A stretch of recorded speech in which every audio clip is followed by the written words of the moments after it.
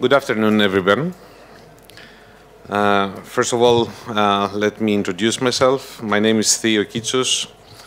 A few things briefly about myself. I'm a Greek national. I work in Moscow as a vice president for human resources for one of the biggest companies around the world, which is Unilever. And of course, I'm responsible for the human resource department in the geography, Russia, Ukraine, Belarus, and I'm based in Moscow. At the outset, first of all, thanks for coming forward.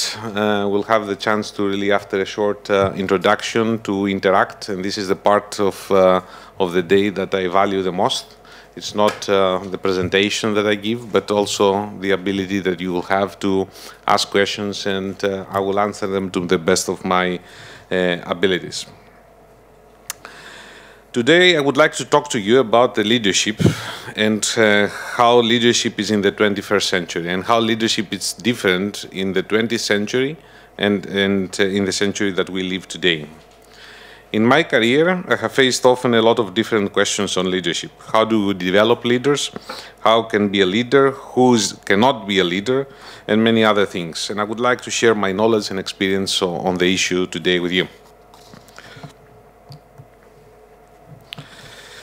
I will begin with who the leader is and what leaders actually do. I would say that effective leaders are distinguished from ordinary people by their particular nature and their mentality. I often call them working contradictions for their ability to cope with paradoxes and combine the incompatible. They know how to balance short-term and long-term prospects, action and reflection, optimism and realism, discipline and freedom, creative and systematic thinking, technical and classic knowledge, and much more. If you look at leadership in general, the leaders cope with three groups of issues. First is the strategic management, working with teams and, of course, generally with people. And the third is the operational management. Combining these three aspects of leadership helps the leader move his and team forward to successfully cope with uncertainty, make key decisions, and help his colleagues believe in ideas and embody them in practice. Besides, a contemporary leader, to some extent, performs the functions of a manager, but does not stop there.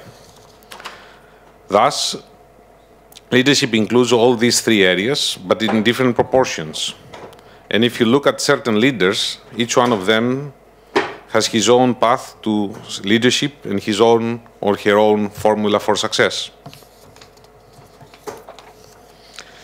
I would like to draw your attention to the fact that the manager and the leader are two different people, and they perform two different roles.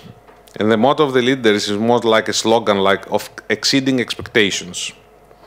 When a leader conceives an idea or receives a task from his or her superior, his or her action and motivation is to really help do much more than a manager does. It doesn't stop to the line, it goes beyond the line. For a leader, it is very important to know on new tasks and projects and develop solutions to help cope with emerging challenges. While the manager is busy with operational issues and the routine work most of the time, he or she keeps the company at the level of the leader brought it to. The manager ensures that the company works, the tasks are solved, and solved efficiently. She or he helps people which in the charge of to allocate their time and resources efficiently. While the leader creates the vision and principles of teamwork, shares these principles and makes people follow him. The leader helps the company to cope with uncertainty and make sure the right thing is done. The leader works more for the future, more for the outstanding results, goes beyond the guidelines and the call of duty. Leadership has evolved between the two centuries that we lived. The challenges coming with the 21st century requires leaders to be more strategic and apply breakthrough thinking to change, to lead, not to stay or to follow. Sustainability of the growth also became a turning point in leaders' attention.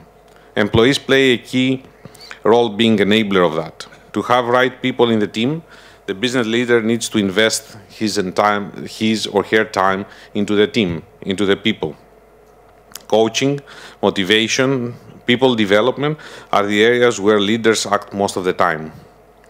In response, they gain the talent ready to match the ambition, to manage the team ambition, to manage their own personal ambition. Meanwhile, there are certain management practices which leaders still apply not to miss the control and ensure that the processes go right. It's part of the leadership task. While in the 20th century, more attention was paid to the control issues, resources allocation, budgeting, solving current problems, the role of the leader has emerged. The leaders now have started to control fewer things and spend more time in inspiring people, tackling with strategic issues, long-term challenges. Thus, it changes the structure of the company itself.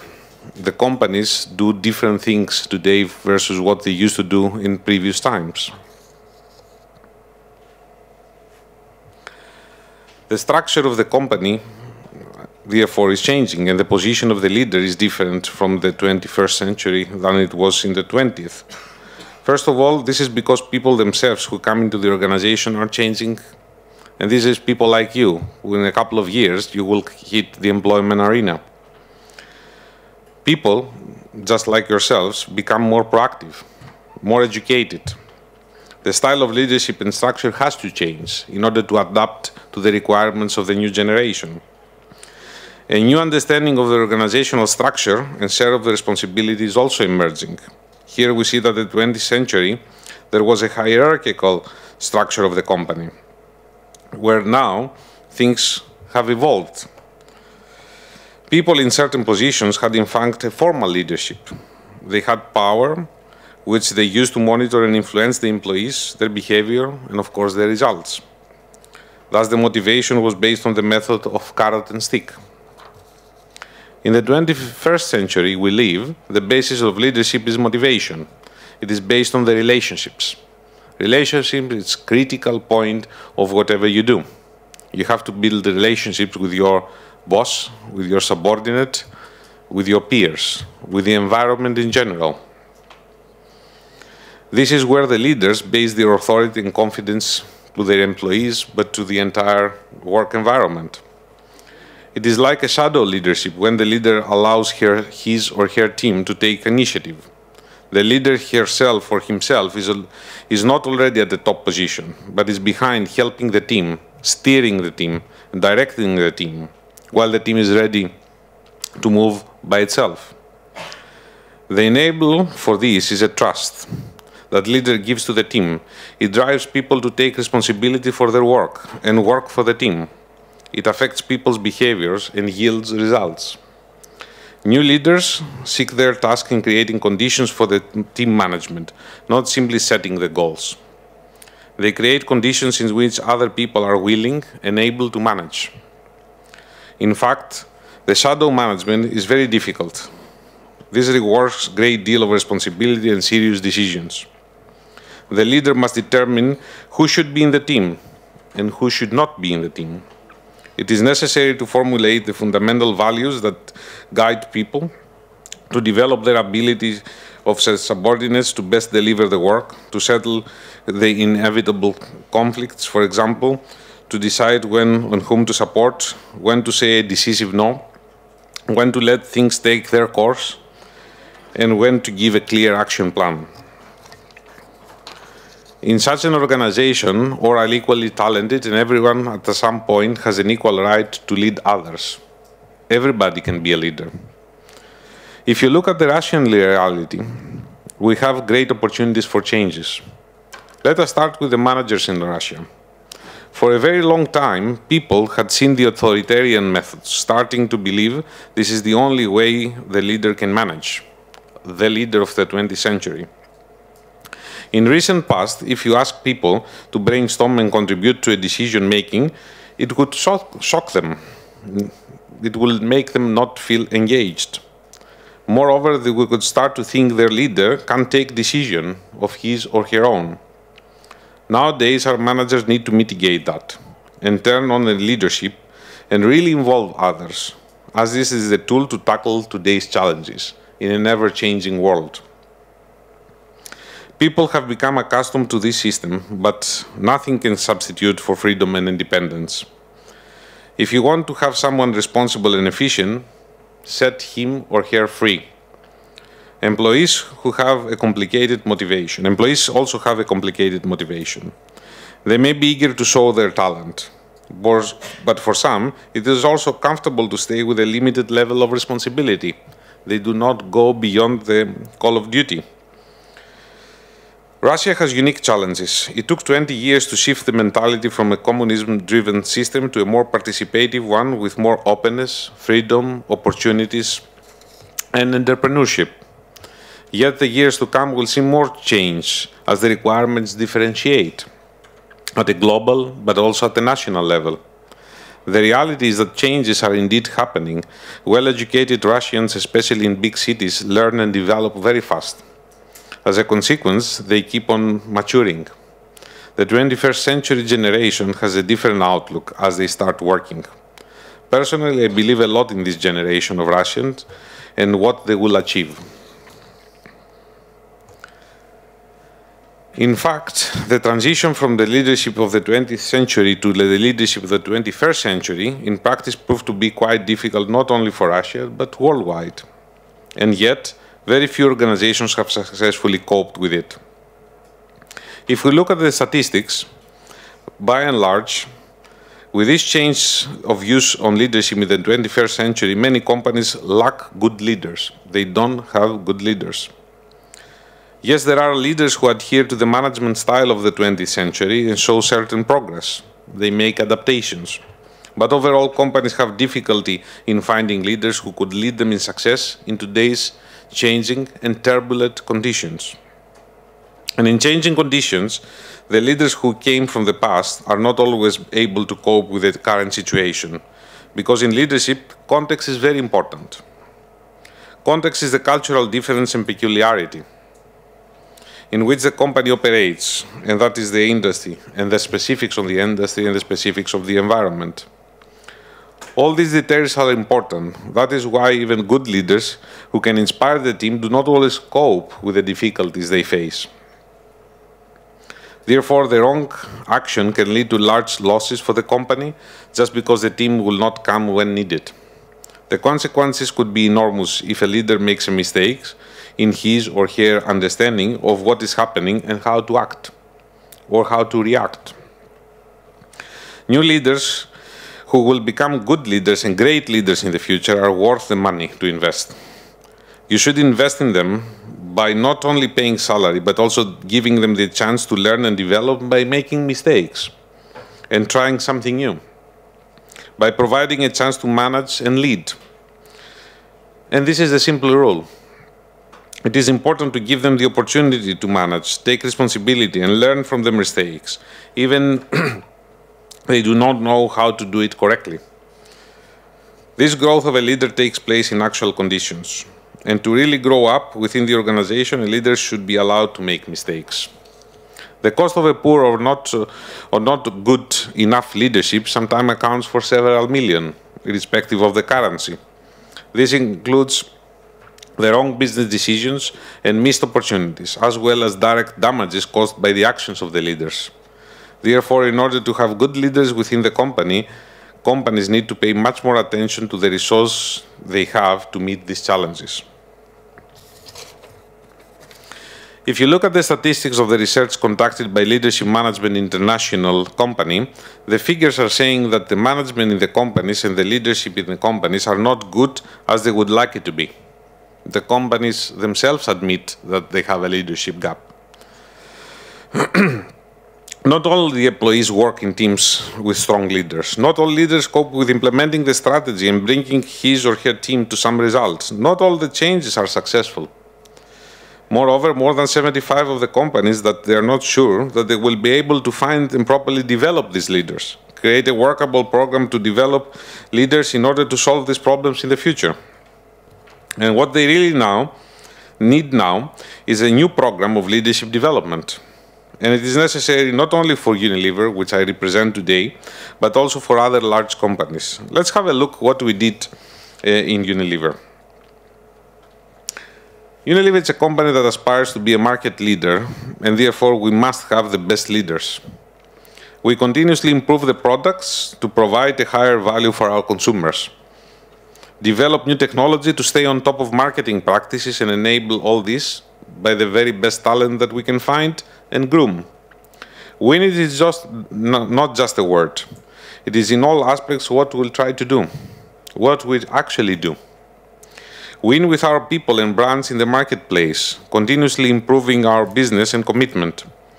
But we're also cautious about how we do all that. The set of behavioral competencies best fitting our values, targets, and efficiency are simply called the standards of leadership. Here are our standards. First, consumer and customer focus, which means our orientation towards clients and people just like you.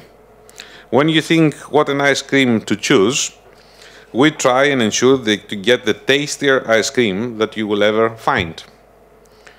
Second, growth mindset is showing what we do not stay on and what we have achieved in the past, but we always aspire to move forward. Third, accountability and responsibility claims that our commitment will be delivered. What I claim that I will do, I always do. As I promised to you, I was going to be here today. Here I am. Bias for action enable us to move faster, take efficient decisions quickly. And fifth, but perhaps the most important, build talent and teams, which is the fundamental source of our long-term growth and success. You can see how these standards came to action in an example called as Future Leaders Program. This program is based on the concept of a corporate university and helps each employee to try himself or herself as a leader. We believe that these employees, those employees who truly believe in themselves, who feel they have the potential, can become actually true leaders. This program provides a unique opportunity for development. In Unilever, we believe that everyone could be a leader, and we believe that leadership is not a position. It is a way of thinking, a belief. The way you show yourself, your behavior. We understand that most valuable resource is people. And they are the leaders who lead the company to success for the short term, medium term, but also the long term. Thus, we pay attention to how we teach our future leaders, how we support our own staff. We try to use the newest technologies of teaching, use the balanced approach, rotate them across 4 functions, and put a lot of resources so that our employees have ample opportunities to prove themselves and get off the first positions. We help people become better and reach their true potential. Our program allows young talent to experience more in 2 years than you ever thought possible. You will get a real job from day one focused on building leadership capability and accelerating development. The program involves a number of job rotations, real roles with real responsibilities that will provide a fantastic insight into how the organization works. The program will also give you a bigger picture. Wherever you're based, you'll quickly begin to see how the functions operate closely together. And to help you better understand that interaction, you will often work as part of cross-functional teams. You will also get involved at every level. For example, from working on the factory floor to spending time in the supermarket. As you move on, your placements get more challenging. That can mean managing larger budgets, bigger brands, and more people. We will support you every step on the way, but much of your progress, it's up to you. As well as learning the job, you will have the access to many structured courses, including in some areas those which lead to professional qualifications. You will need to be focused and ambitious to get where you want, identifying opportunities and taking responsibility for your own development. To keep the long story short, I would just give you a figure. More than 40% of current Unilever leaders are those who participated in our foundation program, the Unilever Future Leader programs, and this number grows every year. And I will talk a little bit about myself without referring to my text speech any longer. I will explain my life story, my professional life story. So as I said in the beginning, I'm a Greek national. I studied in the economics in the University of Athens, Greece, and then I moved to the United States where I got an MBA in finance. I came back to my home country, and after serving in the military, which was it's compulsory in Greece, I applied for 3 companies. I got 3 offers, and I decided to join Unilever. I joined Unilever for 3 reasons. First of all, it is an international company. Second, it had fantastic products that we were using as a family every day. And third, it was renowned, famous, for the quality of the people, the quality of the teachers beyond my education that I was receiving up to that point. I joined the Future Leaders program in Unilever Greece in 1992 in the procurement department.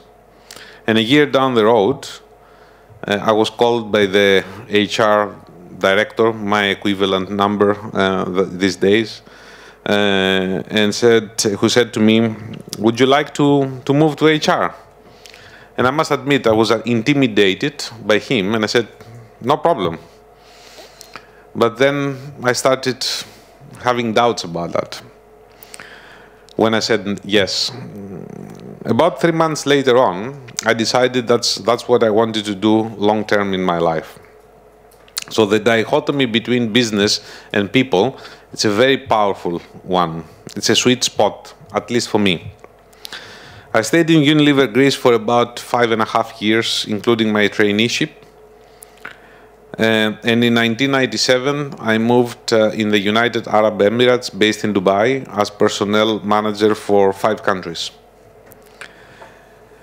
2 years down the road, I was asked to move to Jeddah, Saudi Arabia, as the management development manager, looking for recruitment, training, and management development, what we call today talent management, in Jeddah, Saudi Arabia.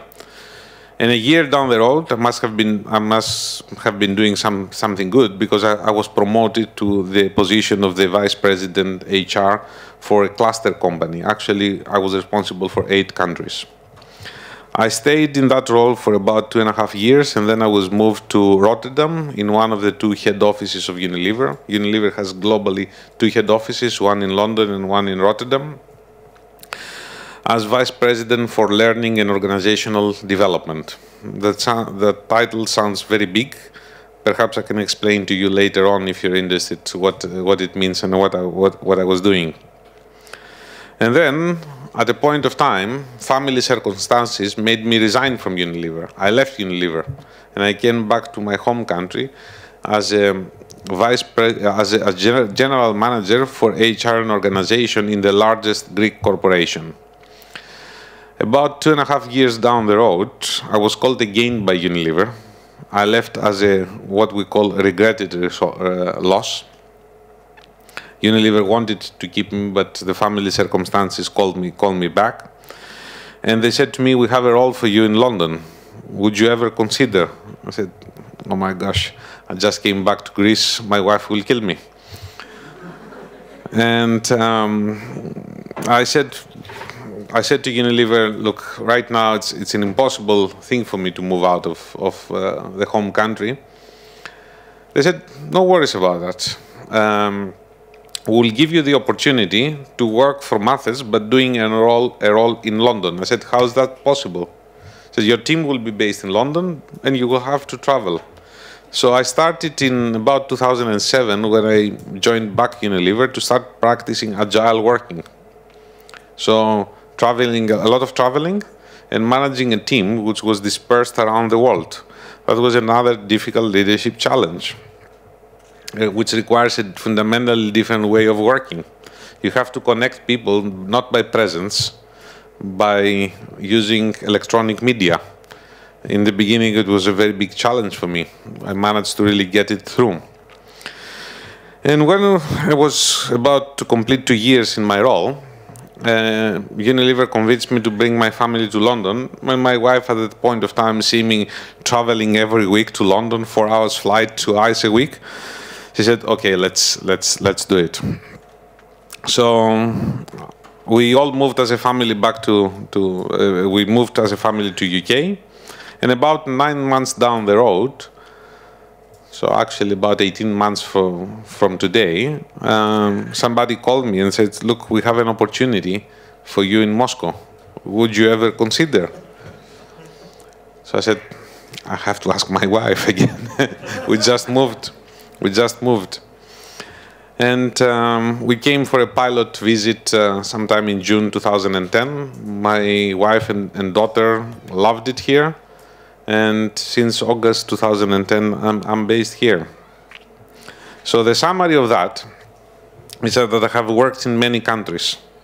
Actually, Unilever gave me the opportunity to work in different countries, associate myself with different cultures. And you know, every culture is different. Not all people are the same. Just like our fingers, they don't have the same length. And you have to adapt. That's how you learn. I talked about the circumstances will change. The circumstances change every day. You have to adapt your style and your behaviors based on what you have in front of you. And that is called leadership. This is one form of leadership. Leading people of diverse backgrounds, going beyond the call of duty. Some people ask me, "Okay, now we get it, why you joined Unilever in the first place, but why you joined Unilever for the second time?"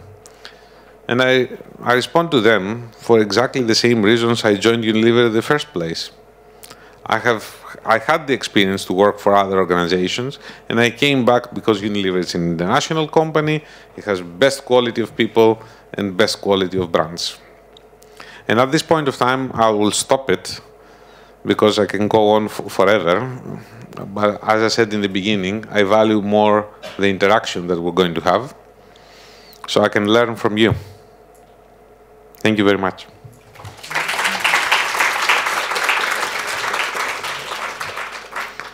Who will be the brave one to ask the question first? My English is very bad, my friend. My Russian is also. Как вы считаете, какой тип лидерства для России наиболее приемлем? Ну, авторитарный строй там, или демократический, или еще какой-то? What type of leadership do you think is more appropriate for Russia?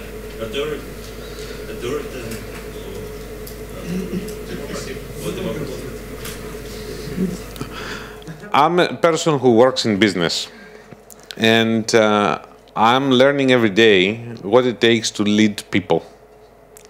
My personal style is a very democratic one. I let people free, because if I let people free, I can have back their creativity. If I put them in a box too much, I lose that creativity. And in today's world, what businesses want most is the creativity of the people. Each one of you has a fantastic power inside. You just need the appropriate leader to unleash this power to whatever you choose to do.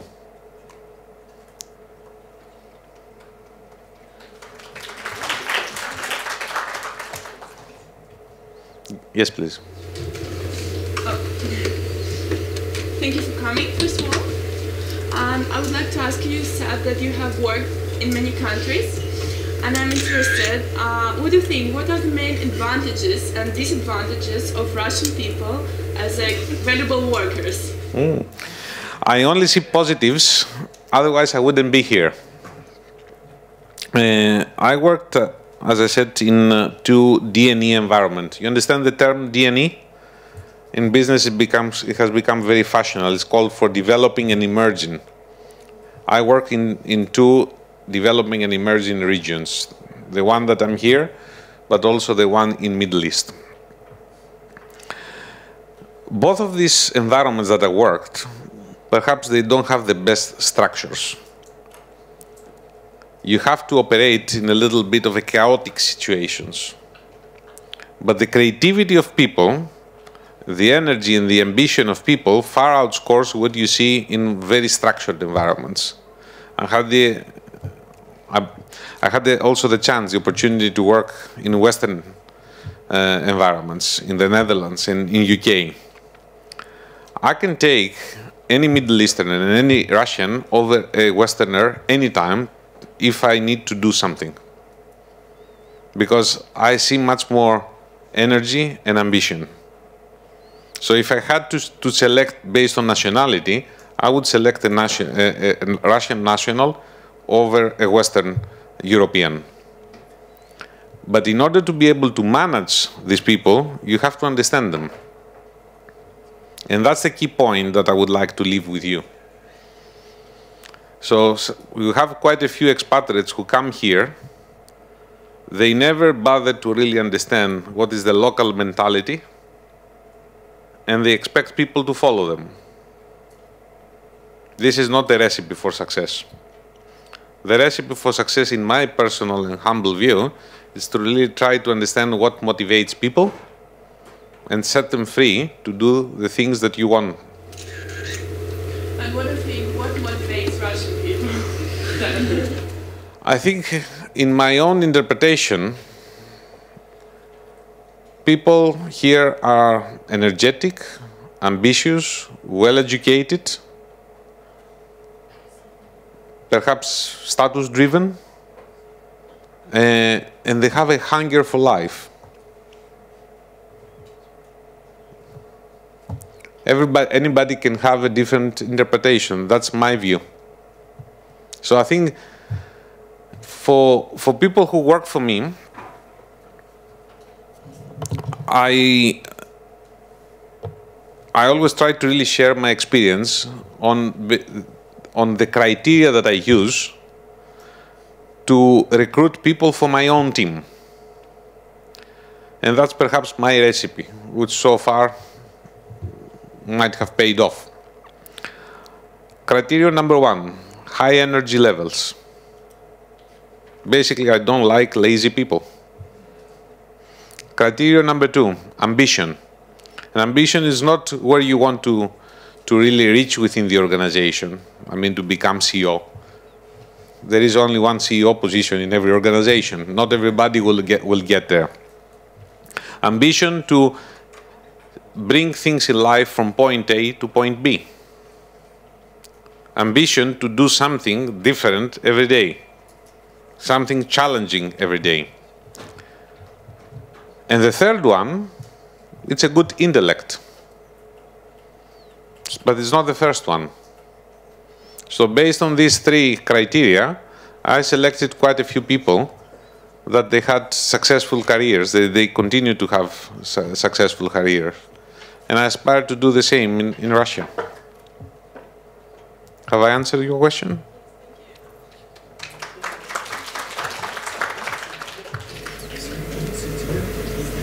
Hello, thank you for the presentation. I have a similar question to the previous speaker. Could you please tell us if there is anything that you want to see in Russian candidates for UFLP, but you don't see? No, there is nothing. Let me answer it using a couple of statistics. 2 years ago, for our UFLP program, we have managed to hire 7 people. In 2009, I think it was 2,000 people. In 2010, it was 16 people. This year, we hired 30 people. And next year, we're going to hire 37 people. But it's interesting also to see how many people apply for that. This year, I think we're going to have close to 10,000 applications. So the rate of success it's very challenging.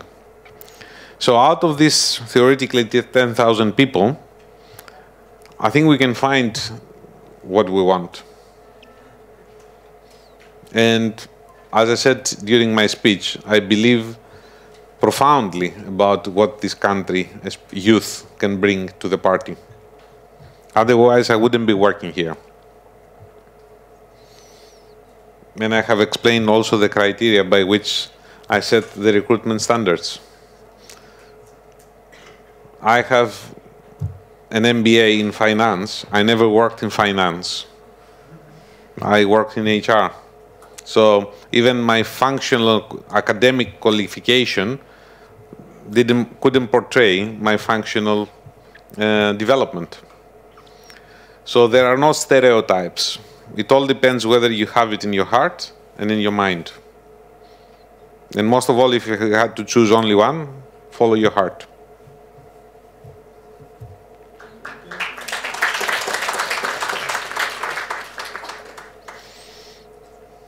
Yes, please.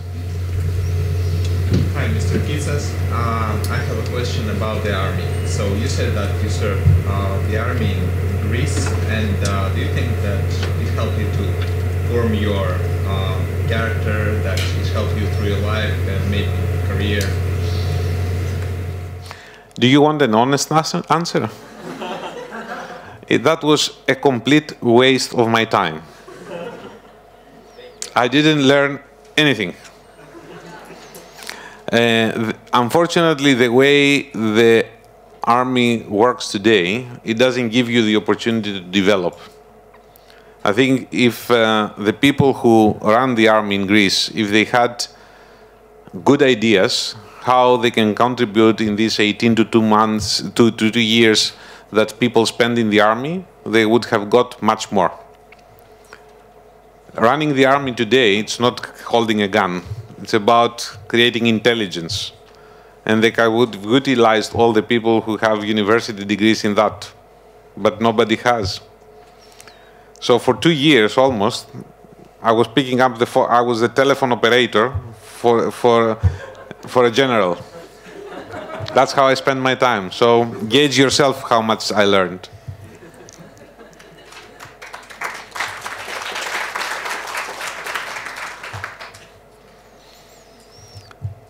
Yes, please. Hello, nice to meet you here. My name is Kate. Mr. Kitsos, you've said that everyone can be a leader. And from my point of view, I think that there are a lot of people.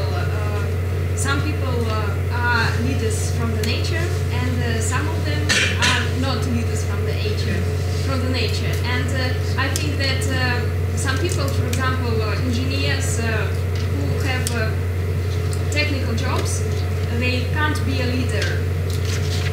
And can you explain, please, that everyone in Unilever can be a leader? Okay. I will answer that by asking you a question. Can you raise your hand if you believe that in your life so far you have demonstrated leadership so far? Who has demonstrated leadership so far? So I think we have quite a few leaders here. But not all of us. Not because you haven't understood, you haven't realized, to really be more precise, you haven't realized what you led people so far and why certain people followed you so far. Leadership, it's not something that you read in the books. We're still discovering, in a sense, the definition of leadership. Leadership is about doing everyday action, small actions every day that create a difference in your life, in the lives of your families, in the lives of your friends, in the lives of your colleagues here. I mean, I don't know whether here you work in groups. Let's say, conduct studies in groups, or let's say you carry out whatever dissertations together. But even with these small groups of 2 or 3 people, some people take the lead. And it's not necessary that always the same people take the same lead. So I think in your life you had experiences, leadership experiences. Perhaps you didn't interpret them in that way. But every day is an opportunity for leadership. And I'd like to leave you with this thought. Okay?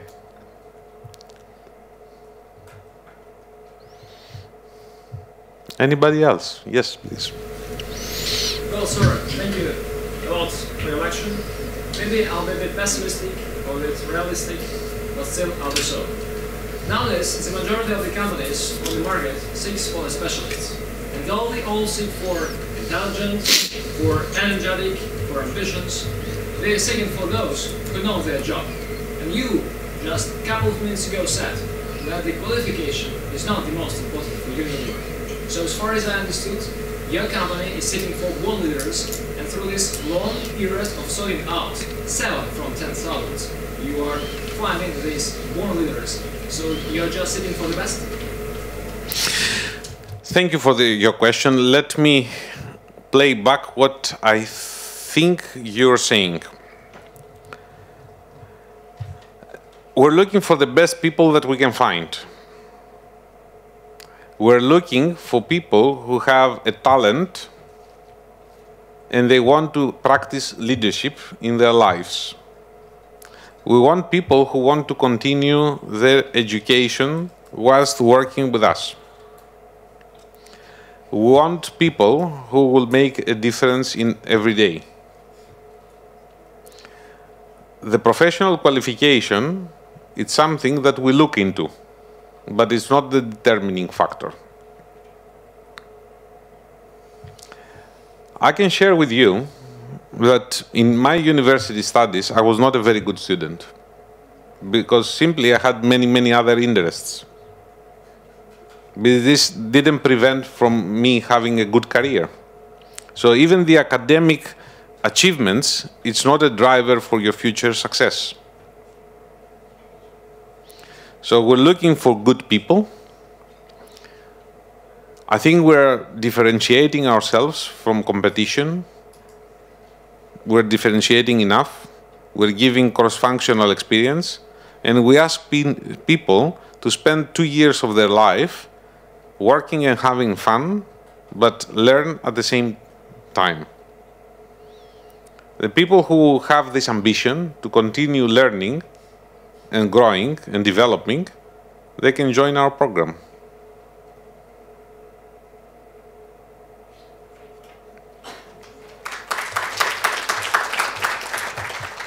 Yes, please.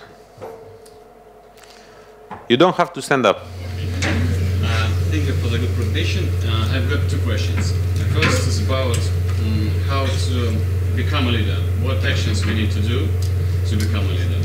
And second, about making a difference. Unilever is a more ambitious company and take attention to making a difference. What's your last example when you made a difference? Thank you. There are no, to your first question, there are not recipes for leaders. Because as I said to you, you are leaders. You haven't realized it. And leadership is not the big things sometimes. There are small things that make a difference every day. You can lead your family, you can lead your friends, and so forth and so on. Leaders are the people who find the best solutions in uncrafted problems. Leaders are those who have people who are eager to follow them. And I'm sure you had your own experiences during your school years and your university years. So you will get a lot of, by reading books about leadership, you will get a lot of examples. People who have stretched themselves to achieve something. This is called leadership. But there is no one recipe for leadership, at least not in my mind. I had the chance to spend last 2 days along with my board colleagues in Unilever, Russia, Ukraine, and Belarus. And we had an external speaker who said the latest trends about leadership, it's find the best solutions for ordinary or untackled problems and have people follow your solutions. So that's, I think, the boundaries by which you can define leadership, and you can live your life leading to what you think is appropriate. As far as I'm concerned, going to the second question, somebody may say that even me coming here today, it's a small action that makes a difference, because some of you may be motivated to come and join Unilever. So I'm spending a couple of hours of my time, you're spending also a couple of hours of your time. It's a small action, may result to nothing, but it's a worth investment for me, because the future of this country is the future also of my company. Yesterday, as I said, I spent 2 full days with my board colleagues, trying to work out how we become a much more synergetic and efficient team. I put together the 2-day plan. That was a small action. May have a huge impact on how this company delivers results in the marketplace. Thank you.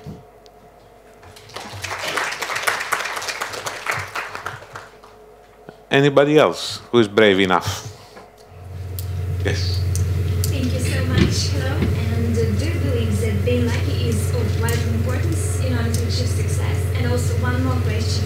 Do you agree with the proverb no pain, no gain? Thank you. Okay.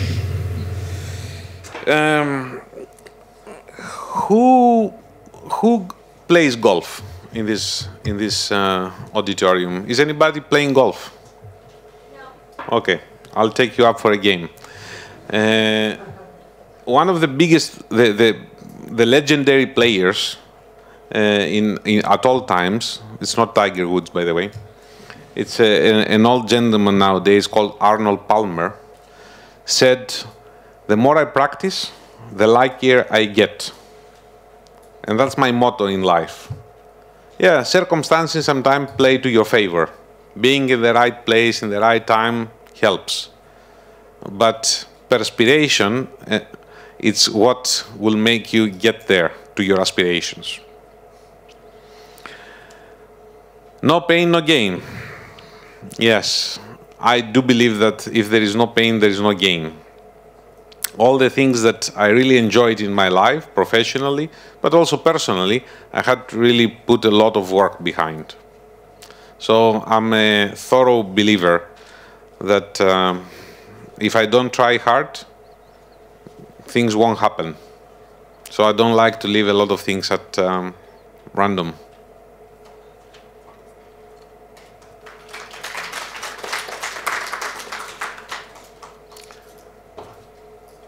That's it? Oops, another one. Hello, my name is Zin, and can you tell us something about your first work experience when you were a student or a schoolboy? Okay. I started my career at the age of 5. Yes, and there is a reason for that. My family had business, and I remember during my school breaks in the summer, I always followed my father into the family business, so I was spending initially a couple of hours in his office, then we stretched it to 3 hours, 4 hours. By the time that I was a teenager, every summer, I used to spend at least 1 month trying to help. I don't think I added any value most of the time, but I was there, attending the business, getting up 5:30 in the morning, a habit that I have up to today. And that's how perhaps I learned to appreciate that no pain, no gain. Okay?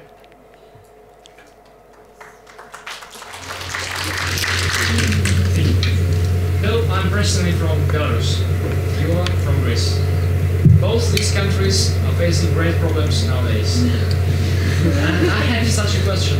Do you really think that these two countries, Greece and Belarus, are the examples of bad leadership? And do you think that the problems, or the basis of these problems, is in leadership in these countries? Thank you. Or bad accounting. I don't know what is. Yeah, I do believe that leadership plays a role. I don't know the specifics about Belarus, but I know the specifics about Greece. And I saw it coming many years ago. So if a country doesn't produce anything, just lives on debt. And we were living on debt since 2002. And the debt was piling up. So it was inevitable that one day this will happen. So, of course, the people in everyday reality, they didn't realize, because the banking system flooded them with cash or free credit, and nothing was painful. Until the moment that the banks realized, these people may not pay us at the end. So they start closing the tap. And the same happened with the country. So I think, yes, in my view, it's poor leadership. Don't know about Belarus, the specifics, but certainly in my country, it is the direct product of poor leadership. And the artificial world that people choose to live. Because some of these people might have understood it much earlier, but they didn't shout out.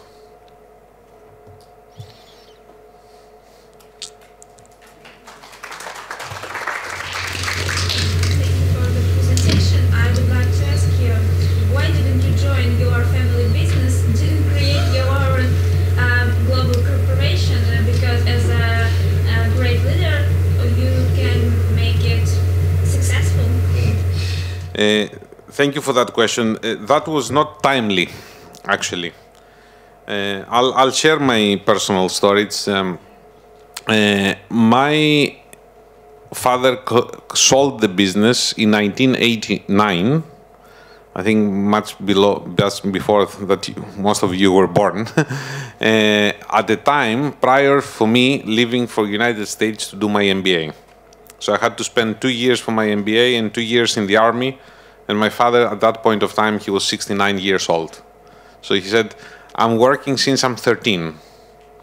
Until 69 makes a good 56 years of work. So I will not carry on with the business.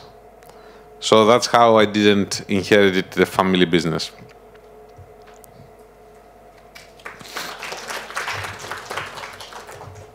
Yes, please. Would you tell us about your work-life balance besides working chef?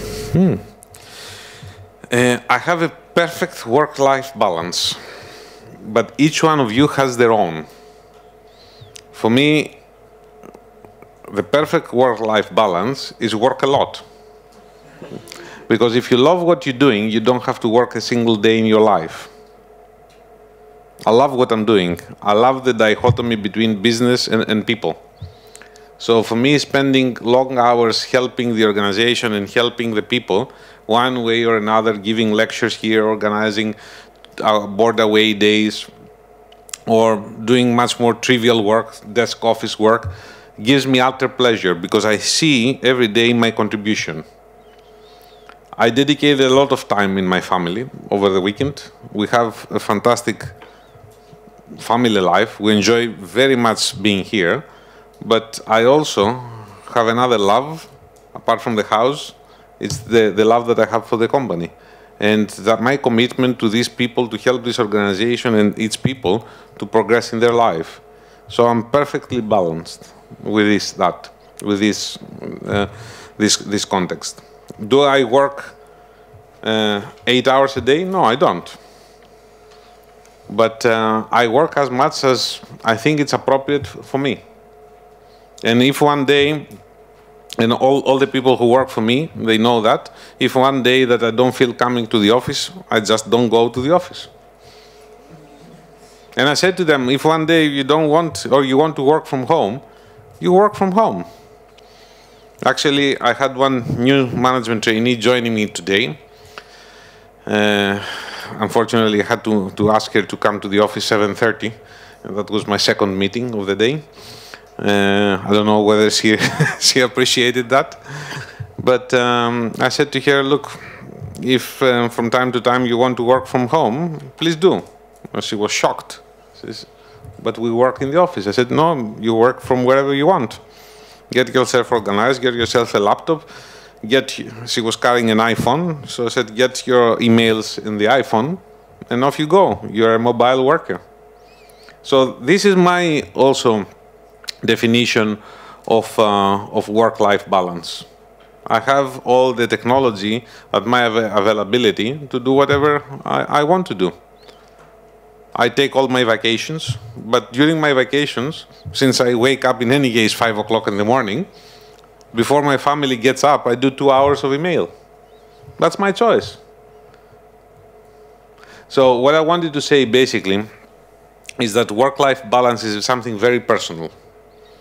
And it has nothing to do with how companies are organized. It has something to do with you, how much you believe in whatever you do, how much you give yourself into your everyday action. And if you do something that you love, you don't work. Okay?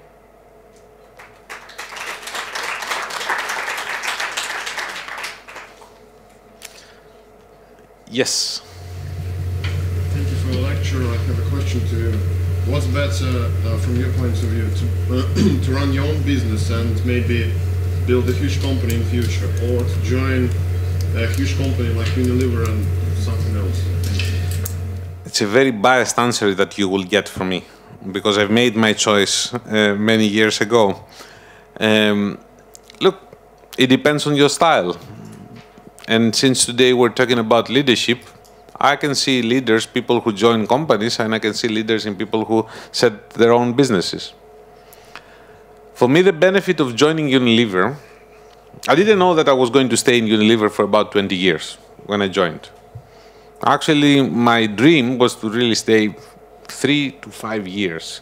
I'll learn, I'll continue my education whilst working, and then I'll move on and do something else. And then it becomes like an appetite. I mean, you had more, people give you the carrot, you take the carrot and you move on. And that's how your life flows. So if I had to start again, and that's perhaps allow me to distort your question a little bit. If I was in your shoes and I was contemplating what I'm going to do, set up my own business, or go for a big corporation, I'm tempted to say that I will go for a big corporation, because the things that you learn next to people who have good education, good leadership skills, good quality human beings, which is an important characteristic, at least in my organization, I think makes me steer myself into working for an organization. That's how I would say. It's a very personal thing, however. What makes you? The entrepreneurs, quite a few times, they are unemployable. Nobody would employ them.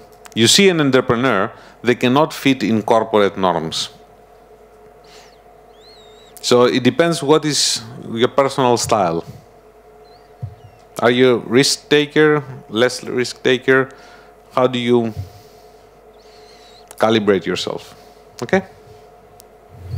Yes, please. You said you was studying for finance, and you never worked in finance. So what was your first steps in HR? Your first steps in your career, like HR. Before HR, what I did before HR?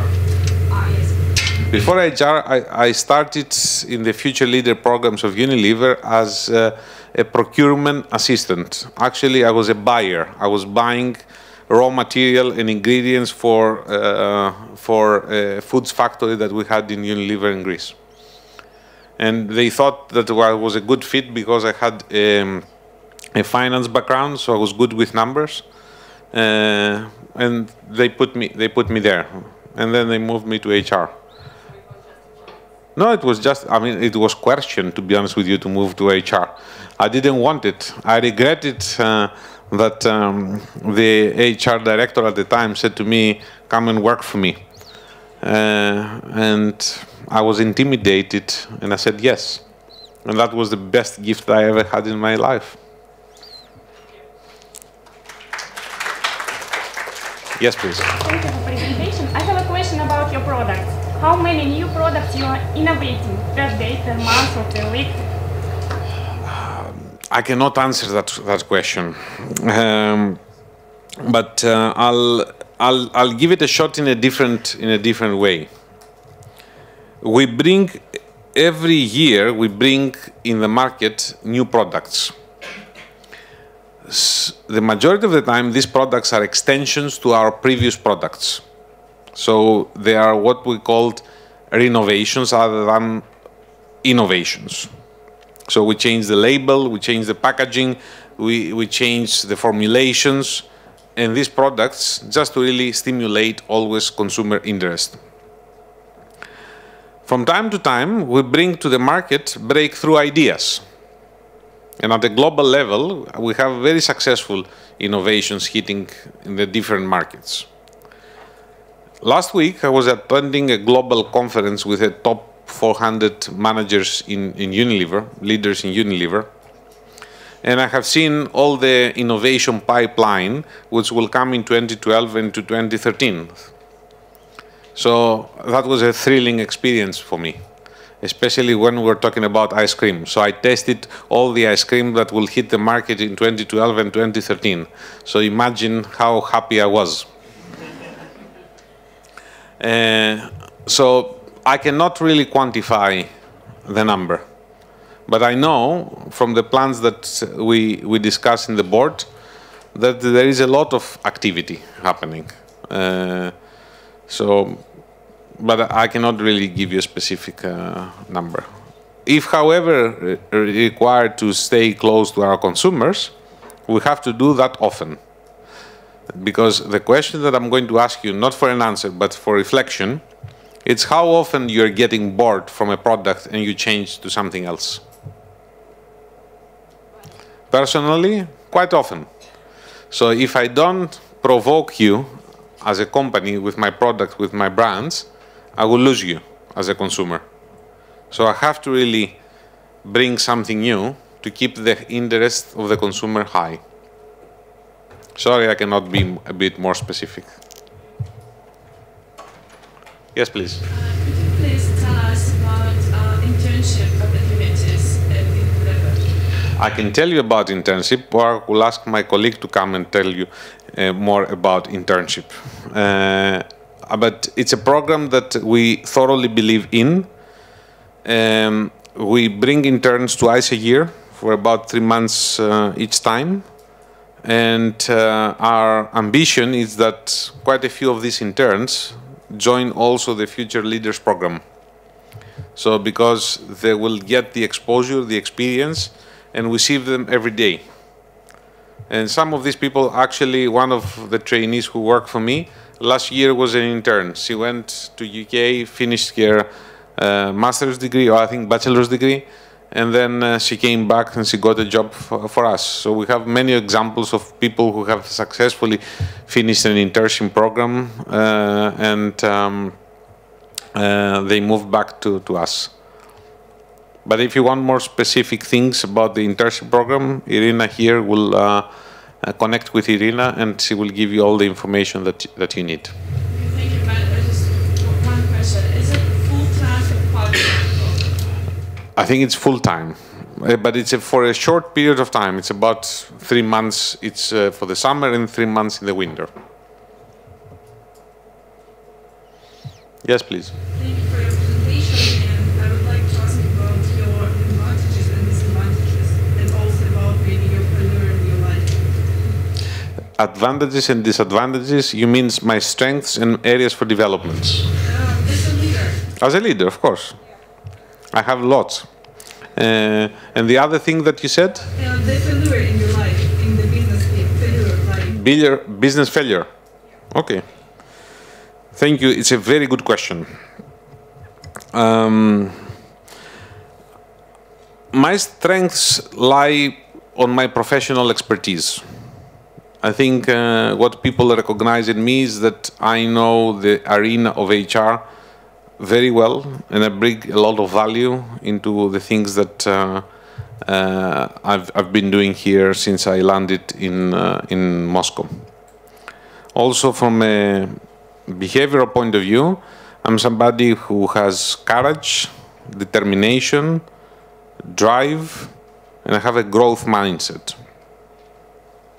I like to really do new things, stretch myself and others into new opportunities.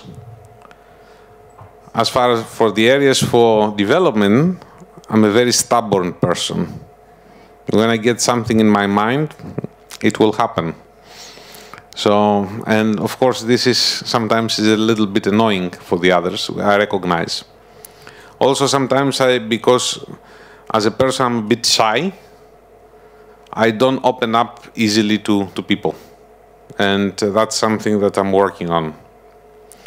Failures, well, every day I can name one, because the only people who don't fail are the people who don't try anything. So I would say that perhaps one failure that I have, but it's not in a sense a failure, but it's something, a difficult period in my life which made me reflect a lot, is when I left Unilever, the reasons for which I left Unilever, and how this has happened. There is a lot of learning for me, what I would have done differently. But failures, small failures every day, at least one. I'm sure you match that record. Everybody here matches that record. And failures and mistakes, and I talked about mistakes. Failures and mistakes is a fantastic opportunity for you to learn something new every day.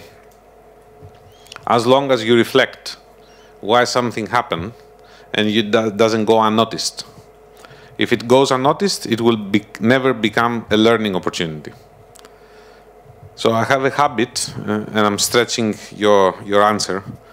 I have a habit, and I do that religiously ever since I started working. When I finish my working day and I go home, I spend 5 or 10 minutes every day thinking what I could have done differently. And for me, that's the most productive part of the day, because it results to many other opportunities for the days to come. Did I answer your question? Thank you.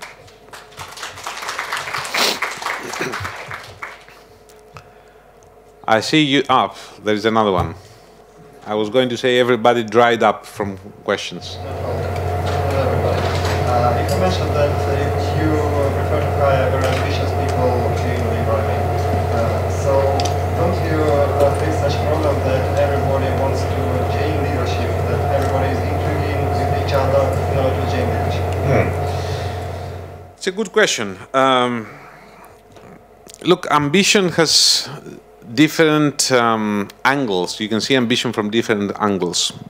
As I said before, ambition is not about becoming CEO or functional leader. Ambition is to really do things, take things from point A and reach them to point B. People want to do things in their life. One core value of Unilever is working and respect each other, working within our environment and respecting each other. So you will see very rarely people succeeding in Unilever if they don't embrace these values. So it's not being ambitious for yourself, but channel your ambition that you have for yourself for the benefit of the team. And this becomes a totally different ball game. This is the power of sharing. So a person should be not only ambitious, but also should feel himself like partner. Oh, part of the team. I mean, I didn't talk about Unilever that much today. I mean, I can give you what are the core 4 values of Unilever. First of all is integrity. We conduct business with integrity in whatever we do. Second is we are responsible citizens of the world. We have responsibility through our products, through our business contact, through the respect that we have in the environment. The third is respect. Respect for our employees, for our suppliers, for our customers, for our consumers, for our stakeholders. And the fourth is being pioneering, trying things for the first time, demonstrating leadership and ambition to go from point A to point B as an organization every day. So that is what makes this organization very special in my view. Thank you. Yes, please.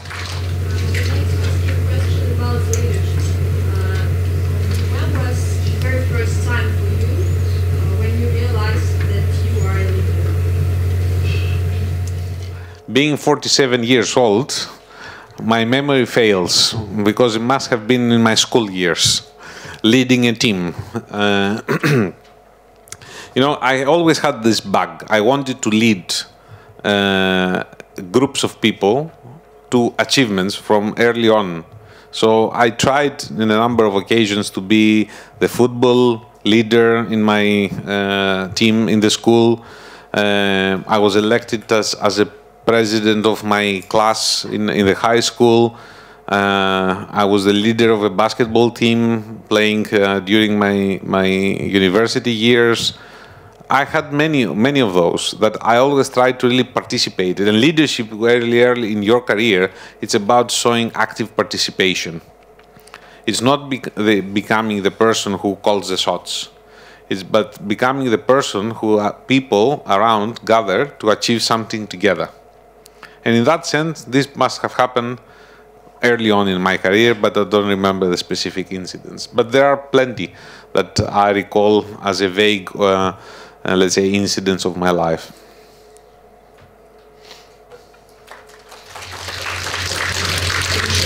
The first one is how many languages do you know? And the second one is are you going to learn Russian?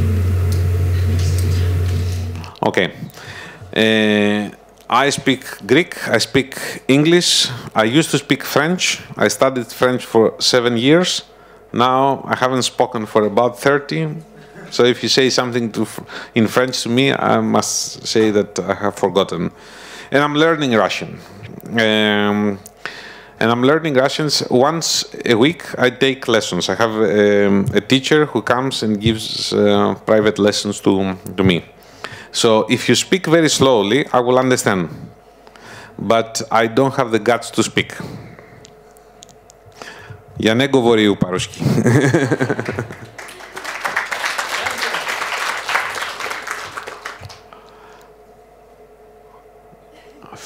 Another hand. Yes, please. What decisions were the most important in your life? Couple of them. First of all, to get married.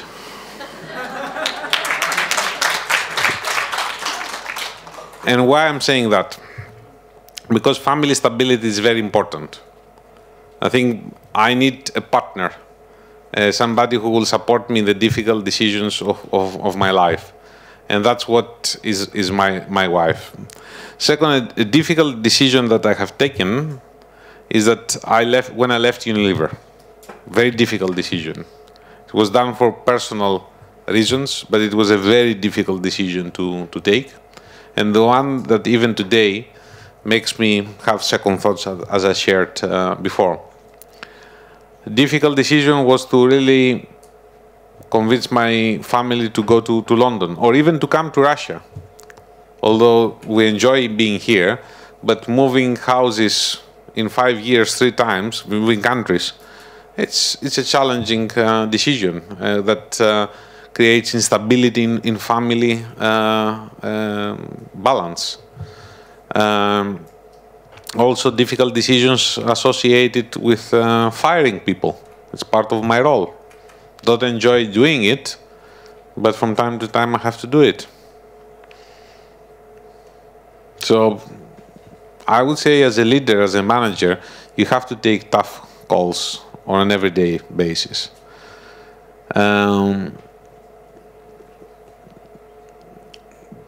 Have I shied away from difficult decisions in my life, which could be another question? Yes, many times. So difficult decisions make us feel so small. But if we have to do it, we need to put our strength together and make it happen. And this is called leadership as well. Huh?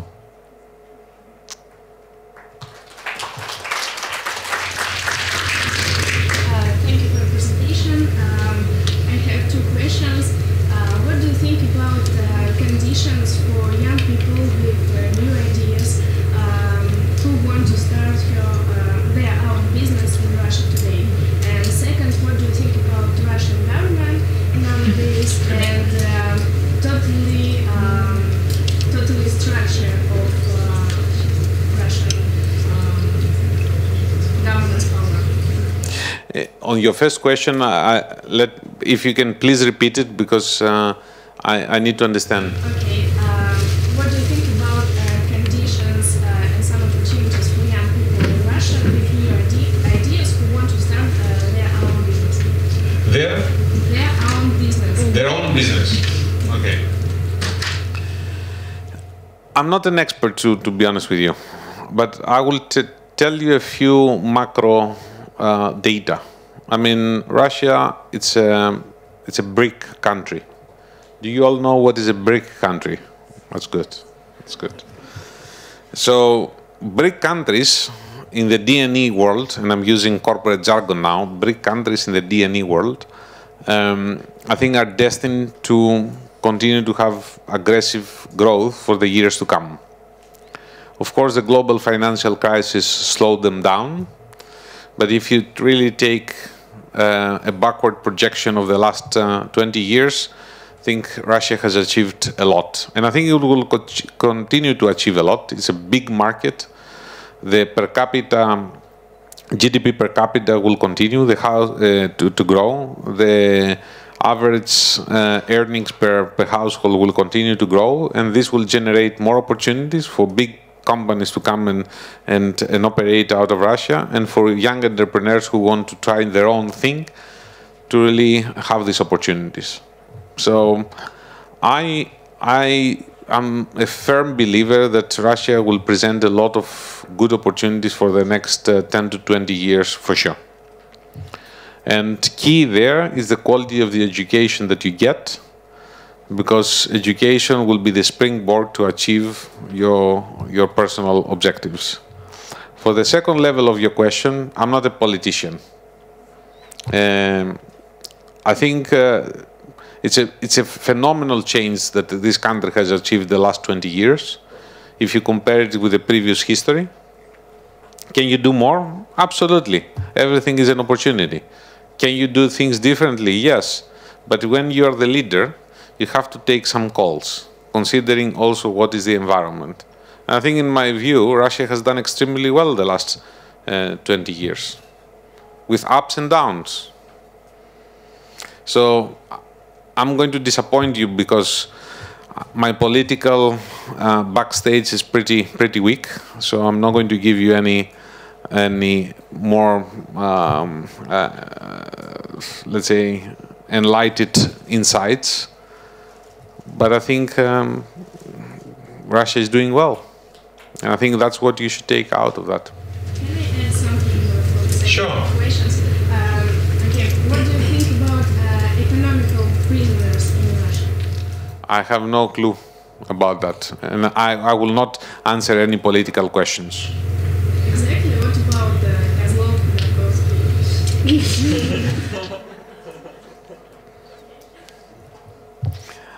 I'm not here standing for any politician. No, I'm not polite. I'm just ignorant. I just don't know. Don't know. Shame on me that I don't know, but I don't know. The role of a leader also to accept is what he or she doesn't know. Maybe it's a very useful position. Yes, please. You talked about firing personnel and how would you fire people and how leaders should do? Well, there is no one recipe. What I do is ensure that I have all the facts that I can make a decision. So firing people, it's not an easy task because you deal with people's life. So you have to be absolutely careful with that. I would say you gather all the facts. You really be very clear, have a clear objective why this person has to be fired, either for bad performance or for the role being, let's say, discontinued, cancelled.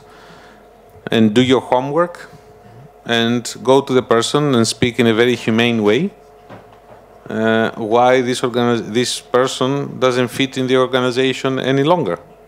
And do it that with respect. And that's something that I learned in my organization, to do these type of things with a lot of respect.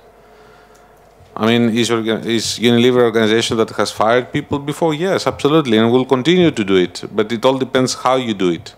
There are organizations who don't really do it in a humane and respecting way for the individual. I